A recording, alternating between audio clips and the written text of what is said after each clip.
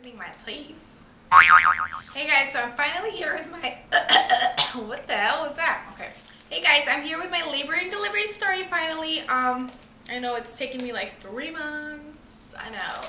I'm sorry. But let's just talk about how my labor and delivery went. So on December 17th, I get a phone call from the nurse at the doctor's office, and she's like, hey, it was like 3 o'clock, and she's like, hey, can you come in today to start being induced around 6 o'clock? And I'm like, sure. Like, I was so caught off guard, but I was so excited because I couldn't wait to meet the baby. So, you know, you're just so excited. I was like, sure. I had to go in there regardless. If she wouldn't have called me, the plan was to go in there at 6 in the morning on Friday the 18th. So it was just a few hours earlier. So I said yes, and I finally got to the hospital around 7 o'clock at night.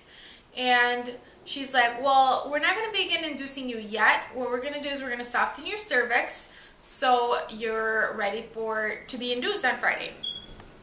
So I was like, okay, I didn't know that. You didn't tell me that, but okay. So she checked me first to see how far, if I was dilated at all, which I was. I actually started dilating around 30. At 39 weeks, I found out I was dilated at 1.5 centimeters, and at 40 weeks, at my due date appointment, December 11th, I was 3 centimeters. So by December 17th, when she checked me, I was still 3 centimeters, and she kind of seemed surprised, like if she didn't know that, which I assumed the doctor would have known that when he had me go to the hospital, but I don't know, it kind of came off like they didn't know. And then, because I was dilated to 3 centimeters, they decided not to soften the cervix anymore because it was doing it on its own, I guess. And since it was already 3 centimeters, I guess it was doing it by itself just fine. So they said, never mind, let's change of plans. So she ended up calling my doctor and to see what they wanted to do because I was already there. You know, were they going to induce me then, or was I going to have to wait till the morning? The doctor then decided to just start inducing me that night. Inducing me around 10:30 p.m. and they started with the Pitocin. Nothing happens, like I don't start feeling contractions right away or anything. You know, so I was pretty relaxed from like 10:30 till about like, I was relaxed like actually from like 10:30, you know, till I want to say 4 o'clock, 3:30, 4 o'clock. And I actually slept straight through, like I felt like, I want to say from like 12:30, 1 o'clock till like 3:30 I slept, like straight, like I was having contractions, but they weren't strong enough where it didn't let me sleep, obviously, because I did sleep. So it wasn't until like 3:34 that I woke up. So the contractions were pretty painful already around that time, and that's when I decided to I wasn't going to have the epidural, so I decided that the only thing I would get would be, let me read this off my notes, because I have notes, because I filmed this before, and I totally forgot some things, so today I have notes. So I didn't want the epidural, but I decided to get fentanyl, which is something that they offer you anyways, and that's how pretty much I knew about it because I had it with Danny and Camila. So they offered me fentanyl, and that's just given through the IV, and it just helps. I feel like it just helped me relax. It made me a little dizzy, but kind of like just like a happy dizzy. Like the nurse was like, yeah, you're gonna feel a little drunk, but you know, it'll go away. So that's given through the IV, and that's the only thing I had planned on getting. I didn't want the epidural. So I want to say the fentanyl, they started giving that to me around 4:30, and the reason why I waited pretty much till the contractions were pretty bad to get it was because once you start getting that, it only lasts, okay, the effects only last for, I want to say 30 to 45 minutes at the first few doses. After that, they just get less and less and less. So you can get the medication every half an hour, which I did. you know, I would like say I got it at 4:30, made sure I got it at 5, because by that time my contractions were pretty painful. And then I would get at 5:30 and then 6, but towards the end it does start like, it's almost like it doesn't even last you that 30 minutes anymore, and it's like after 10 minutes I was like, can I get it again? But it's not 30 minutes yet, so they won't give it to you. Honestly, that helped me so much. It like, if it wasn't for that, I don't know if I would have been able to, you know, do it. But pretty much the reason why I didn't want the epidural is because I didn't have it with my other 2 kids, and being Hispanic ladies, Hispanic mothers, Hispanic aunts and grandmas, they're just like, no, you know, we didn't have that back then, you can do it. And you know, you're just gonna get sick from the epidural. It's gonna cause some kind of, you know, issues later down the line. So I didn't get the epidural, pretty much. That was it. So I got the fentanyl, which was great. I'm not a doctor, I'm not a nurse, I'm not telling you guys to do, I'm just telling you my story and what helped me, okay? So that helped a lot. Now, by around 7:25 a.m., my contractions were strong. They were strong, and the reason why I know this now that I'm thinking about it is because I went back and watched my video that my husband was recording while I was in labor, and he pretty much gave me exact times. That's why I'm giving you exact times. And I saw how, like, I was, you know, just moving my head back and forth. I was pretty much in distress.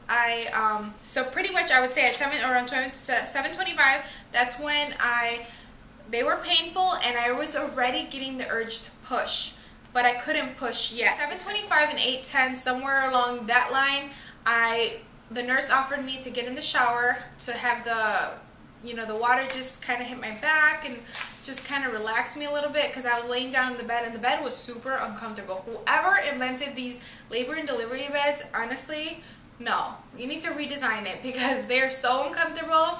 Like, I don't even remember it being that uncomfortable with Danny and Camila. Like, this time I was just like, seriously, like, are these new? Like, I was so confused because I didn't remember that. But that helped me a lot. So I did try to walk around, bouncing the ball. There's some things that you can do that they let you do. I mean, I still had to be hooked on the Pitocin.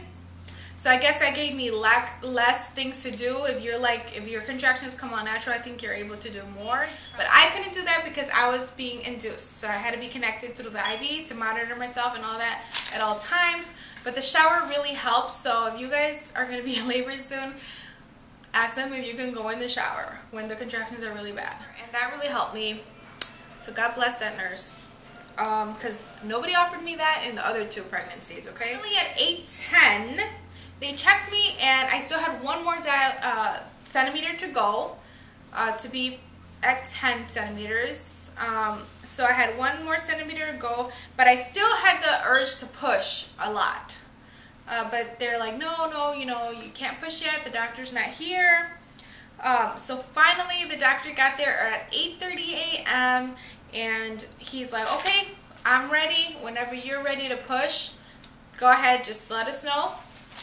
And I did have the urge to push, so it took me several times, honestly. I don't remember, like, it was actually harder to push him out than my other 2 kids, and honestly, it's because he was a big baby. He was 9 pounds 11 ounces, so now I know why I was struggling to push him out. But yeah, so the doctor was like, you know, Juan was in one leg, the nurse was in the other leg, the doctor was ready to catch the baby or pull him out, whatever he had to do. And throughout this time though, like, him and Juan, my husband, they were just like, the doctor and him were just getting on so well, cracking jokes and just having the time of their lives while I'm laying there in pain. Just, you know, I was getting annoyed. Honestly, I was. But I mean, I know I was getting annoyed because I was just not having a good time at the moment. But I'm glad they got along. It took several pushes. I felt like I was there for hours, but I wasn't. It must have been like 25 minutes. But, you know, I felt the urge to push, and as soon the contraction would come, I felt the urge to push. As soon as the contraction left, that urge was gone, and that's what was giving me, it was just giving me a hard time, because the doctor's like, every time you stop pushing, you're just putting the baby back in and just try to hold it. Even if you don't feel the urge to push, he's like, just push. But it's really hard to push when you can't, like, you don't feel like pushing. So that was hard. But finally at 8:59 a.m. the baby was born. Yay! So baby Lorenzo was born at 8:59 a.m. and right away, they put him on my skin. It was a skin to skin moment for about an hour and 20 minutes. Everything went great. Honestly, after that, once the baby comes out and then the placenta and all that, it's just a big relief. But this time, honestly, I feel like, because he was bigger, he was 9 pounds 11 ounces, and he came out healthy baby. Nothing happened to me. I was healthy. You know, I'm so blessed. I was so nervous this pregnancy. For the labor and delivery, honestly, that's the thing that I worried about the most, and so did Juan. We were just so worried. I don't know why. Like, I don't know if it's because we're older now. You know, it's totally different experience. If you guys didn't know, I had my first baby at 18 and then my second at 22, and now I'm 27. And honestly, totally different experience than my first two. Honestly, it was a lot easier when I was younger. I know I still am young, but yeah, and I just worried a whole lot more. You would think that being young and pregnant, you would worry more about the labor and delivery, but no, I never really freaked out about it until this pregnancy. I was really nervous. I think maybe because I already knew what was coming. Hope you guys like my labor and delivery story. I'm sorry if it's like all over the place, because Jackie likes to talk, and sorry if you guys saw me reading off my notes, just because I didn't want to miss anything. But I will see you guys next time. Bye. So baby's gonna make an appearance. He wasn't gonna be in it just because he was sleeping, but he woke up as soon as I was done.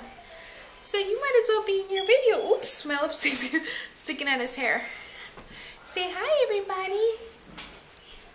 I was the one that was giving mommy a hard time. But he is such a big baby and he's so happy. He cries quite a bit. Lorenzo, you need to change your ways. Camila, I think, Camila, come here. You can be in the video. But I'm good. You didn't make a video of me when I was a baby. Okay, come here. Come here. Come here. Okay, come here. Stand up in the chair. Stand up in the chair. Come here. Look at everybody. So this is the big sister. Oh, she was eating. No, look. Stop crying, princess. Camila. Camila. But you want to know, let me tell you why I didn't make a video when you were born. Do you want to know why? Because I wasn't making videos. I wasn't making videos when you were in my belly. But you don't have to cry about it. Tell everybody what Lorenzo did today by himself. Don't be sad. What did Lorenzo do today by himself? You want to tell him? He fed himself. What was he doing? He was holding what? The bottle by himself. Yeah. And who did this everybody say Lorenzo looks like? Me. Yeah, so look at the camera to see if everybody from YouTube thinks you guys look alike. Come on, look. Look, Lorenzo, look over there, Lauren. Look, he's looking at you.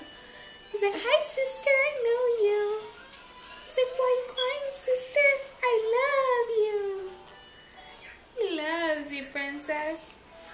Look at the camera, see him. Do you guys think they look alike? Lorenzo, he's like just staring at you, beautiful. He's like, I'm staring at my beautiful sister. Look, he's smiling at you. Say hola, hola. He smiled, I caught it on camera. Alrighty then. So we could all say bye. Ready? Ready? Want to say bye? Alright. Lorenzo's not looking at the camera. Alright. Hasta luego. Say adios. Bye guys. See you in the next video. Bye. Bye. How do you think that my labor and delivery was with Lorenzo? It was more chilling. It was more easy, smooth. You know what I mean? You don't think it was scary? Nah. So compared to Daniel and Camila's birth? I was panicked.